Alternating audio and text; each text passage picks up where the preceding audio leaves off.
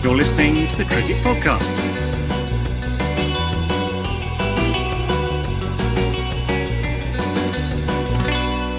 Hello everyone and welcome back to the Cricket Pod for the final segment of our audio show, or this special video if you're watching on YouTube. A reminder, we are at the Cricket Pod on Twitter and Instagram. You should like and subscribe and share this thing, this podcast that we do on whatever platform you want to choose, or use your word of mouth. Use your mouth. You don't use your word of mouth, do you? Use your mouth to do that. And we're on Patreon at the Cricket Pod. If you want to, no, we're on Patreon, patreon.com/the Cricket Pod. If you want to support us directly, we're on 29 patrons. We want to get to 30 by the end of January. Be the hero. That's all I'm saying in the show notes. We're talking IPL winners. We've done the losers segment. It features Sunrisers Hyderabad, Punjab Kings, Rajasthan Royals, Kolkata Knight Riders, and Ahmedabad Cricket Club. And now we're on to the winners. So counting us up to the ultimate winner, we will start with fifth place. And I think I might get some pushback from you on this. Fifth place, I've got the fifth best winner of the IPL retentions. That makes no sense, but I think it does make sense. You understand where I'm going with this. Royal Challengers Bangalore, they retained Kohli, Maxwell and Siraj for a combined 33 crore, leaving them 57 at the auction. Max, are you happy with that if you are that Kiwi bloke with the glasses? Yeah, I am, I think. Yeah, I totally thought you were talking about Daniel Fattori for a second and then realised you were talking about Hessen. Yeah. I'd say so. I mean, Glenn Maxwell's the big win, isn't it? Keeping Glenn Maxwell. He was so good in the World Cup and the IPL. So that was again the hilarious Punjab loss. Siraj got better and better, didn't he? In T20. Yeah, he's quite good now. Yeah, he's brilliant. And I mean, Kohli probably brings it back down again, doesn't it? But you can't not pick Kohli, can you? Exactly. You get absolutely hammered. So they're kind of in a it's a catch-22. I know you wouldn't, but you're not in charge of it. You're not in charge of it to do that. You'd have been fired. You don't have a job that you need to keep. Virat Kohli would have been the one to fire you too. Like, you don't understand how this works. You make a side hustle out of having to go at Virat Kohli, and that's absolutely fine. These guys make a hustle out of having Virat Kohli, and they had no choice. So that's kind of hamstrung by that. But it's not bad, is it? Let's be honest. Siraj is probably an above average bowler. On his day, he'd be very above average, but in his career, iffy. Maxwell is super high value, I think. And Kohli, I would have just liked. He's got the talent to be really good. We've seen it, but also we've seen ball eater Kohli, and I would have just liked to see Devdutt. I would have liked to see that. That's the thing, isn't it? I think that's a shame. Yeah, I think that is a shame. But he'll get picked up, and he'll get picked up for a reasonable amount of money, I reckon. Yeah, or KS Bharat. That would have been a great retention. So they're the fifth. They're a winner, though. I think we agree. Yeah. Right. Neck and neck with the Ahmedabadis, who I saw them labelled as the Ahmedabadis. fourth most successful IPL franchise at retentions. They're quite controversial. They had a lot to choose from. Mumbai Indians, I've got them in fourth. Rohit Sharma, Jasprit Bumrah, Surya Kumar Yadav, and Pollard, that is to people who are uninitiated with the Mumbai Indians documentary. 42 crore, 48 in the bank. So they've spent a lot of money, but they do, for that money, get 4 pretty good players, Ross. Yeah, I'm surprised you've got them this low, actually. I think the Mumbai Indian blueprint isn't a busted flush. Now I see the order I've got them in, I think they could definitely be at least one higher.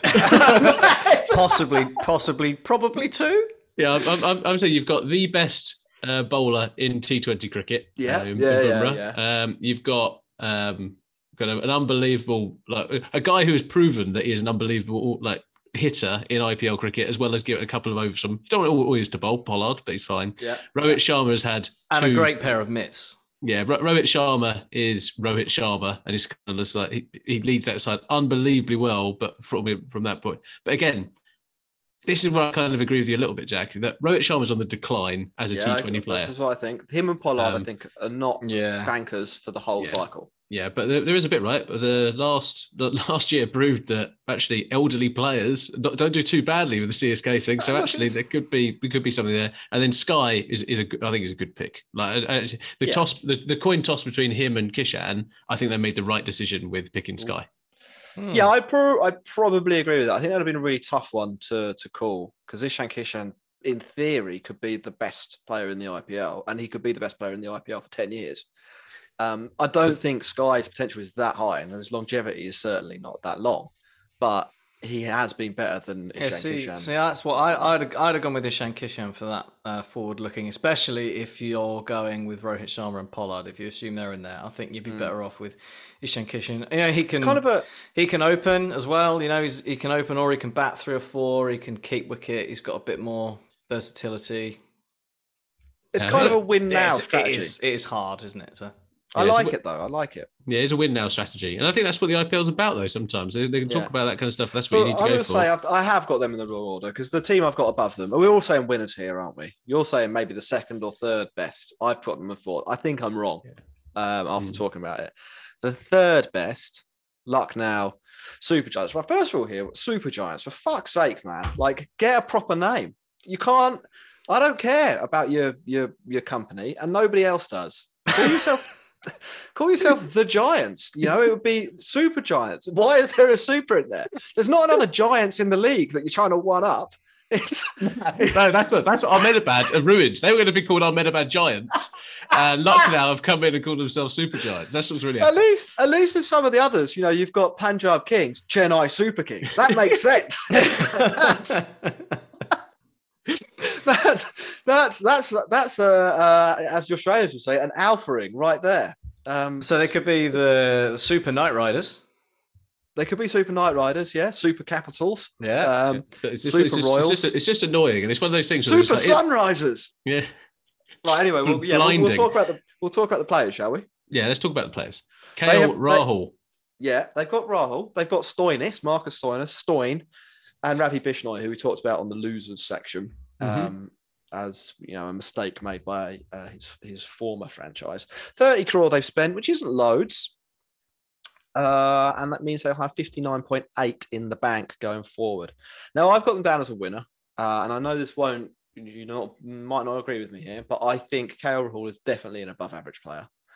I think Bishnoi is definitely an above-average player. And they spend a lot on Rahul, but they balance it out nicely with Bishnoi. So you have to look at what they get for the 30 crore here. It's not, you know, if you break down the budget, you say, oh, they're spending too much on KL Rahul. It's like, sure, but to have one player, you have to spend a lot. Like to have, and then each player below that, you get like a discount kind of on the first player, if that makes sense. Hopefully it makes sense to you. Yeah. So if you're going to take one, you might as well take 3. And I think for 30 crore here, they've got 3 pretty decent players. Not wowed by Stoinis, but he's solid. I don't mind Stoinis. He's proper getting into being a T20 specialist, isn't he? He really wants to be that like excellent finisher with useful overs. Any overseas player though, are you taking Stoinis? No, absolutely not. Or Johnny Bairstow. Like they're your 2 options. I mean, I don't mind. That's the thing. Like Bairstow might go and play Test cricket, so fair. But I don't mind Stoinis. I think he's dedicated to T20, isn't he? So that's I mean, there's that there, and I'm excited to see KL Rahul. I want to see, because we get to test the theory, don't we? We get to test the theory whether his antics at Punjab Kings really are all the fact that he's got a terrible team around him and Anil Kumble told him not to bat properly. Do we actually get to see what KL Rahul can actually do, or will he not be 17? It wouldn't stun me at all if it turns out that he is a massive flat track bully and he's actually just an idiot that didn't realise he had to play more aggressively at Punjab Kings. Like that, you know, if he'd gone through the thought process and been like, I'm the best player, so I must play badly. That's what he was doing at Punjab Kings. It wouldn't stun me at all if it turned out when he has got a good team and he doesn't actually need to play as well, that he's like, oh, I'll play even better because now I've got a good team. That's how, you know, I don't know him. Maybe he's a lovely guy, but he calls himself King Legend, so I am led to believe that he's a moron. At least it's not Super King Legend. Yeah, and Right, look do you want to do any analysis on this team? yeah, I think there's a bit where if you look at what positions they've got covered, right? They've got an opening bat, wicket keeper, which is sorted. They've got a finisher in Stoinis, who is literally modelling his game on being one of the best finishers in the world, and demonstrated that in the World Cup to an extent, and the previous IPL. He's got that experience. And then with Bishnoi, they've got not only a young spinner who's can be in the side, but actually a proven quantity already in IPL cricket. I think actually they've got a good balance there, and yeah, it just completely depends what KL Rahul turns up, I suppose, every week.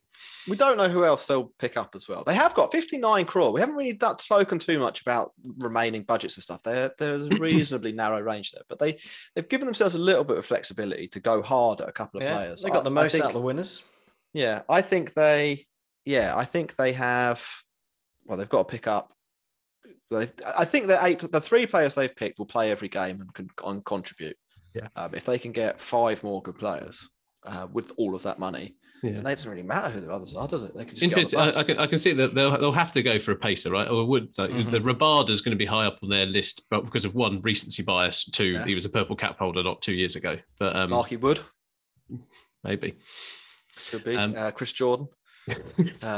Just going to rebuild Punjab Kings, but in Lucknow. Padakal and KL Rahul. That's my shout for their opening partnership. Right, look, we're running out of time a little bit. And we've still got to do 2 teams, and they one of them is probably the biggest draw in the IPL, so we need to talk about them. And we're going to talk about them now, because they're second. Chennai Super Kings are the second biggest winner for me in the IPL 2021-2022 retention thing. Needs a proper name, that, or I need to learn what the name is. They have retained Jadeja, Dhoni, Gaikwad, and Moeen Ali. 42 crore spent on that, 48 in the bank. I think that they have smashed it. They're similar to RCB. They've got Dhoni in there for old time's sake. He's not the most well-paid player, so they haven't made that mistake. He could retire, and they'll have loads of money at an auction in the future. Jadeja's amazing. Gaikwad, you're taking him. Yeah, he's arguably the best. Well, he won the orange cap. Young talent. He's not that young, but yeah. Whatever. He's a Wunderbloke. Under 30, isn't he? And that's Wunderbloke. He's a Wunderbloke. Wunderbloke. And then Moeen Ali is a pretty top overseas player to have as well. Gives you spin options and hitting options. Are they the second best, or would anyone argue with that? I just think because of Dhoni, they won. Obviously, they're the reigning champs. They won, but Dhoni's contribution was so limited, wasn't it? Last year, I think he had 1 game where he actually hit kind of a 6, Smashed perhaps. Tom Curran. That was against Tom Curran. Yeah, doesn't really count. So, but the others, right? Jadeja is the best Indian T20 player, if not the best Indian player in the world right now. Moeen Ali is an absolute top player, and that complements Jadeja really well in that lineup. And then, as you say, Gaikwad. And now he's out of the England Test team as well for good. That'll be helpful for them and for him. It's coming home again, isn't it? Yeah. The thing that might undo them is that they'll buy all the old men back and try it one more time. I said that would be a problem last year. And Bati Raidu, Suresh Raina back in the fold. Yeah. Harbhajan, he actually DJ Bravo, retired, didn't he? But yeah, they might get him out. They might get him out of retirement. You don't know. Well, as Sunil Gavaskar's never retired, has he? According to him. Fellas, last team in this little micro show. The biggest winner of the IPL auction. It's not the bloody auction, is it? It's the retention list. The best retention list winner. That's a stupid name for it. They need a It's stupid because you didn't think this through when you were talking about it. The best retainers, the champion retainers. The best retainers, the champion retainers. The kings of keeping their players. Delhi, I came up with it on the spot. It was okay. I give myself 7 out of 10 for that. Delhi Capitals, they have kept Rishabh Pant, Akshar Patel, Prithvi Shaw, Anrek Nokia. 42 crore spent, which is a lot. Gives them not too much to play with at the auction, but they have got 4 absolute star players there, I think. Nailed on certainties to play. They cover all different roles. I love what they've managed to achieve, which is basically have a list of players and pick the best 4. Ross. Yeah, having the strongest contingent of domestic players is typically a good thing because it allows you to fill your overseas spots. we're filling the gaps, right? Yeah, in one of these, in these situations, having the best players in the first place was definitely an advantage. I agree. But like in this squad, like Anrik Norkia is definitely that's a great person to be like. They had to pick between him and Rabada. They went with someone who was a better track record last year. And actually, like I'm pretty sure he had a torrid IPL 2 IPLs ago, but then last year was supreme. Pant is obviously their captain and actually just a supreme talent. And then with Shaw, they've got a long-term pick there who's actually knows his craft really well, knows how to bowl in those conditions. He's not brilliant with the bat. I think he bats a little bit too high for them last year. I assume we're talking Akshar here rather than Shaw. Yeah, but, we are talking. No, you've not heard. Prithvi Shaw is bowling. Prithvi Shaw's remoulded himself. Yeah. It's good. Left arm off spin. Oh, it's good, isn't it? It's a good selection they've got there. Can't pick too many holes in that. And you look like they spent almost exactly the same as KKR, and then you compare like for like each one. You know, you maybe would take Chakravarti over Akshar Patel, and that is it, isn't it? I think you probably would, but yeah, that is it. Yeah. You put in context on that. KKR, they're fucked. Right, fellas. Any final words on this? I know people have got to head off. No, all good. Looking forward to the auction. Well, I'm looking forward to it as well. It's only 2 or 3 weeks away now. I think 12th, 13th of February. Yeah. As always, never really clear if you can't speak Hindi. But I think on that front, I think when it comes to the auction, we'll have a load of shows building up to that, figuring out who they're going to do, etc. We should do a top 20 players at the auction or something like that. Yeah, that sounds like something along those lines. Anyway, thank you very much for listening and watching. Patreon.com/The Cricket Pod. We need one more person to take us to 30. You know, one more. Max, you could do it. Yeah, I did it before, didn't I? It cost me transaction fees. Very small transaction fees. Well done, Max, at The Cricket Pod. See you later, everyone. Thanks for listening and watching. You're listening to the Cricket Podcast.